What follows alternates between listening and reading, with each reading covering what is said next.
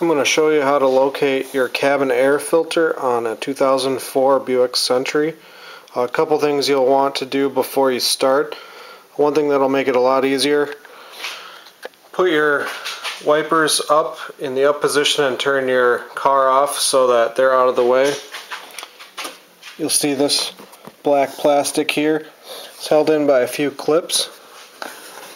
So I've already popped that one out. This one almost got all the way out, just want to leave that in, but I pre-popped it out. This one just screws off, and I already loosened that.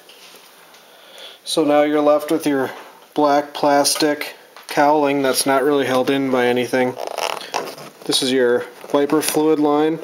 Might want to just detach that.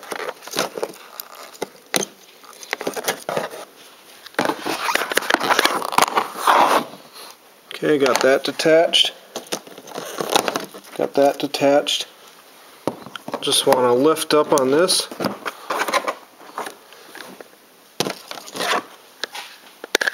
Alright, before you take off the black plastic, you'll want to just peel this away just a little bit. Now to get this off,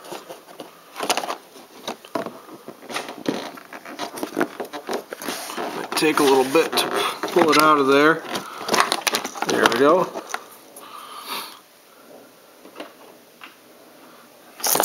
You'll see that thing popped out right there. That's okay.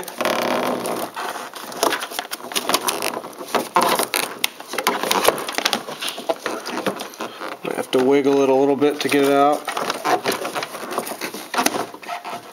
There's your cabin air filter. You can kind of see it right there.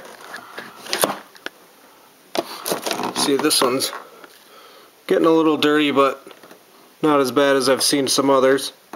And I had to use two hands, but I finally got the black plastic cowling off. You actually don't need to take that off to just change the air filter. You just need to peel it upward a little bit. But just wanted to show you this. So you can see the air filter's in a kind of a square container. So to take it out, it's pretty easy.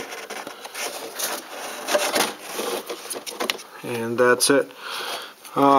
Even though you'll pick out the right one for your vehicle, I've actually gotten a few for this vehicle because they don't seem to fit quite right. So that's that one. So to replace it, simply grab a new one and put it right back in.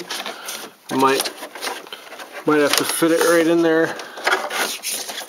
So you want it to fit right in that square. Alright, so I got it back in there. Obviously it's a lot easier with two hands, but one thing to note, I had to push it that way because it does slide into something as well as into this rectangular frame there. And so now all we have to do is just put this back on. Remember to replace this, put in all three of the pins and caps here, and then we have a changed air filter. One tip I might have skipped earlier. So this is what the pin looks like. You'll see kind of has a little shape to it. So you'll want to take a look at your hole there with the anchor in it and make sure it's put in correctly.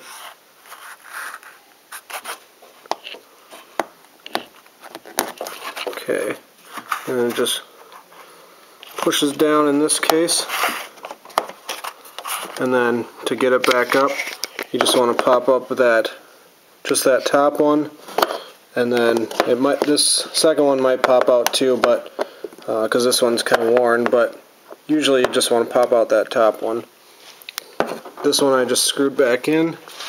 This one I haven't done yet, and then I already put back the windshield washer fluid tube.